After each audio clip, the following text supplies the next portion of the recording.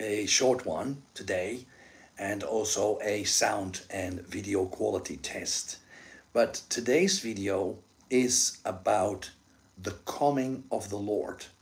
The return, the second coming, the first coming of the Lord Jesus Christ was through the virgin birth of Mary, when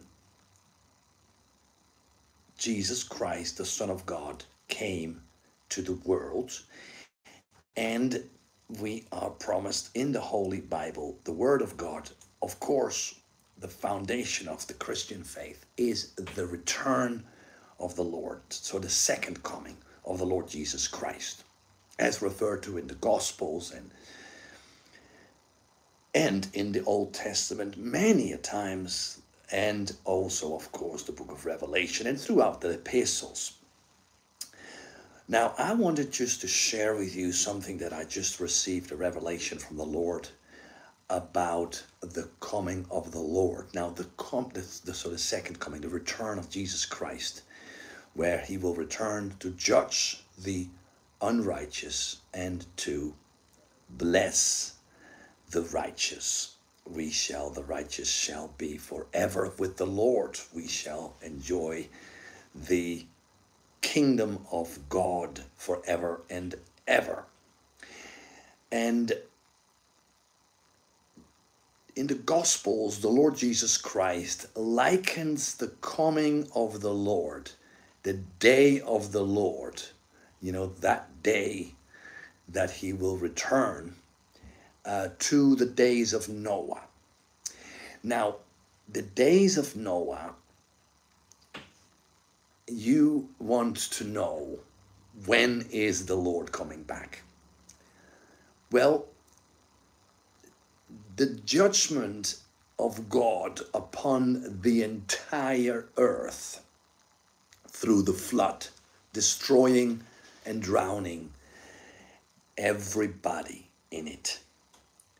That was the judgment that was caused. That was the judgment of God upon the nations then. Jesus likens the second coming to that event. Now, what happened before that event? Noah, also known as a preacher of righteousness. Noah is a very upright man with the Lord. Noah was preaching righteousness, and Noah was building the ark.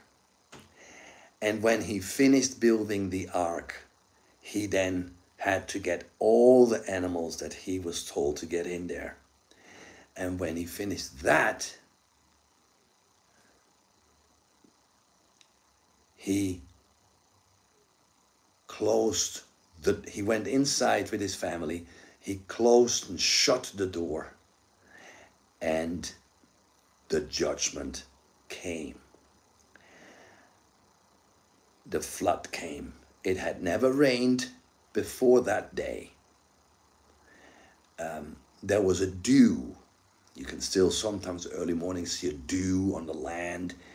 It's like a mist, a fog, and that was how the earth was being moist and watered so that harvest takes place. But it had never rained before. Well, on that day, God didn't just make it rain. He actually opened the windows of the firmament. The firmament that separates, we're going to get deep here now. The firmament that spans above the earth, right? As you read in the book of Genesis, the firmament, and as King David called it in Psalms, the heaven declare his glory, and the firmament shows his handiwork. And look, that blue over there is not just the sky, it's the firmament, praise the Lord. And it's blue in color, and above that is water, because the firmament in the Bible, and we are Bible believers here, and the Bible says that the firmament separates the water from above the firmament from the waters of the earth. And above the firmament is the kingdom of heaven.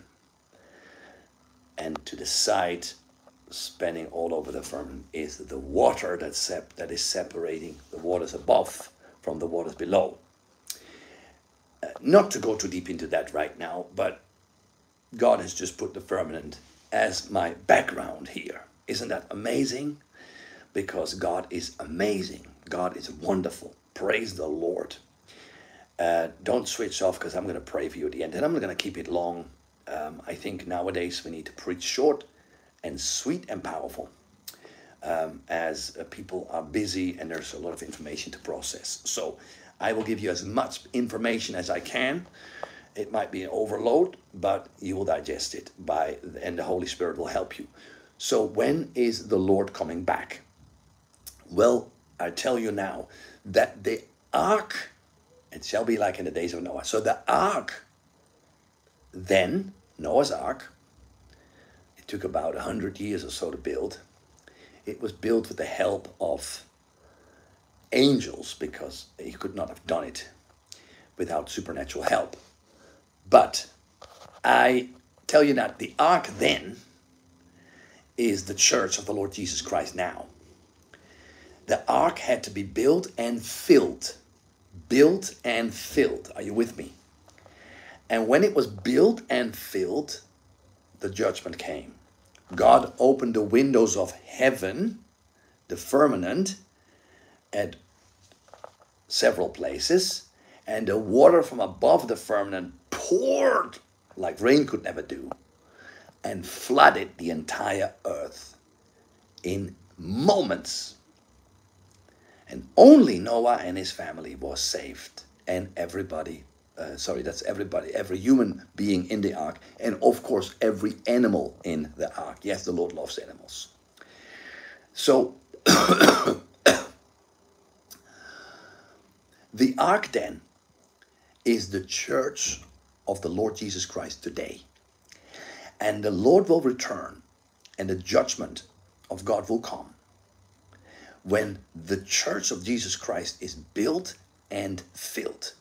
That means when everybody that is supposed to be saved, that is supposed to have salvation, is in the church, is saved. And when you're saved, you normally go in the church. So let's just assume that, or whatever fellowship, you're part of the body of Christ. The body of Christ is the network of believing Christians all over the earth, in every nation. Together we form the body of Jesus Christ, the church of the Lord Jesus Christ. When the church is built in a spiritual sense, and filled, built and filled.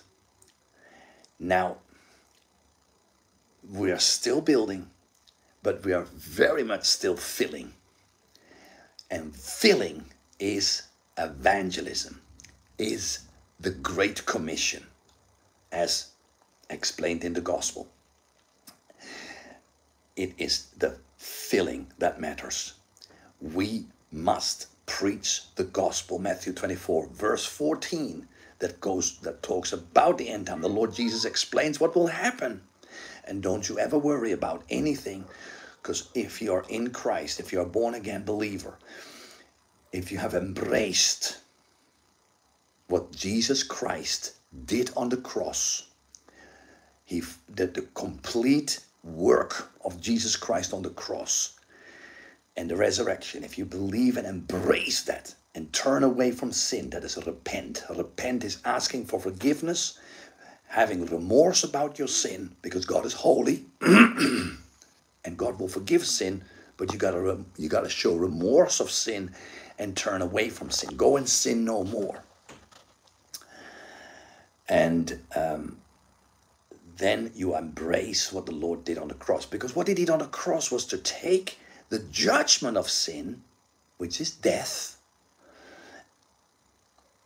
upon himself. So he died our death so that we can live and never die. Because death to the body is an immediate presence with the Lord in your real self, your soul. We have a soul, and the soul is everlasting. So we must preach and share the gospel. We must preach and share this wonderful, beautiful, and urgent, pressing message of the unfathomable love, this sacrificial love of the Father, the Lord Jesus Christ, and the Holy Spirit. Because when we do that, it gets heard. When it gets heard, it gets believed. And when it gets believed, there will be repentance. And then there will be salvation. And that's all that matters to the Lord. Everything else is nice, but that's what matters. That's what matters. Only that is what matters. Praise God. Hallelujah. Well, I hope you learned something today. And if you like this, then please just hit that like button. If you are new to this channel, I'll be here regularly from different locations as I do preach the gospel as an evangelist as much as I can, and increasingly so, especially with the help of those that want to support. Going to Africa, to the nations the Lord laid on my heart, and share this wonderful gospel message in a simple and clear, with clarity, explaining the kingdom of God, the love of God, the gospel of Jesus Christ, so that people get saved.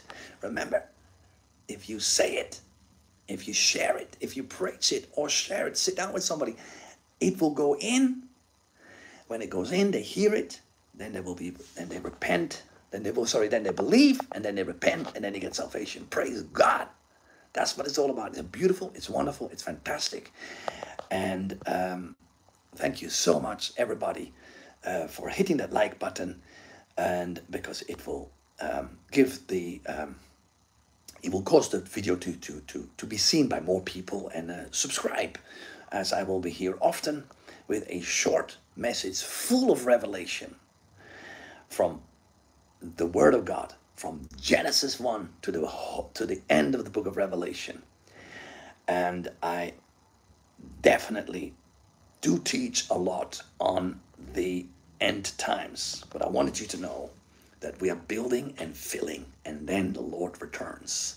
So continue to support, so that we continue to fill the Lord's church, so that we continue to reach those that need to be saved, so that the Lord can return. Well, be blessed. And if you have a prayer request, always don't put it in the comment, because then everybody can see it. You can just send an email. You can just send an email. And the website, shortcut to the website, is pastorvincent.com. Pastorvincent.com. And you can see everything on there. Link, everything is on there. It's a world of information there. All there to help you, to support you, to bless you. So be blessed, and I look forward to see you on the next video. Bye for now. Shalom.